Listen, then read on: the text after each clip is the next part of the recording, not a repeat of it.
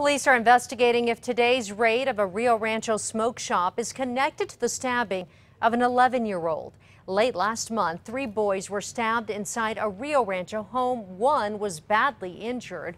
At that time, police told us they were investigating if the boys had smoked spice.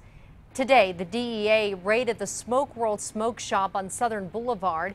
They say the shop may be dealing spice, but won't say if the boys got any drugs from there. We can't confirm if it is tied back to the stabbing of the young man. We can only confirm that we are working a joint investigation. It did involve recent events that led to an urgency in the investigation. No one was arrested in today's raid, but the DEA and police are still investigating.